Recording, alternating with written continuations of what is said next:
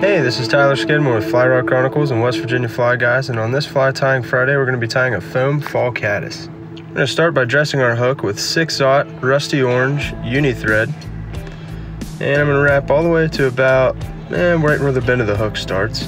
I'm going to tie in my small UTC ultra wire in gold. I'm going to make sure that it's nice and singed down to the hook, and then I'm going to wrap back up the fly body here just to keep everything smooth, and then back down to my initial tie-in point. Now I'm going to grab some cream colored dubbing here from Superfly, and I'm going to get about a 6-inch dubbing noodle here that's fairly thin, and I'm going to work touching wraps all the way up the hook shank.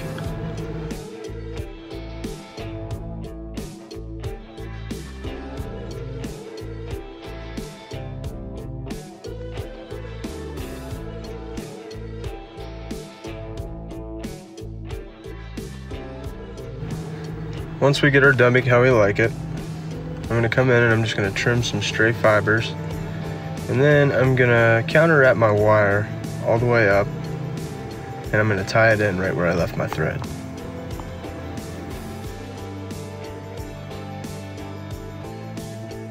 Now I'm going to reach for my craft foam here that I've cut the butt end to a point, and leaving about 1/4 of an inch of foam on the front side here where I tie it in. It's going to create a pretty good head for me on the fly.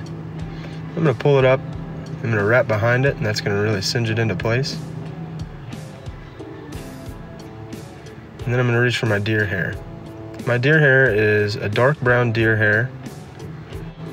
I'm going to grab a pretty decent clump here.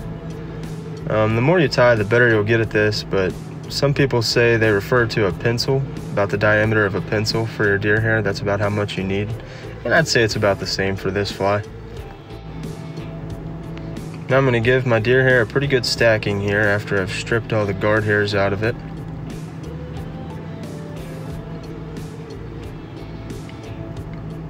And once I get it stacked, I'm going to pull these out, check to make sure that all my tips are good, and then I'm going to measure it. And I'm going to measure it to the end of the, not the fly body, but the foam rather. And then I'm going to snip right where my tie-in is with about 1/8 of an inch to give.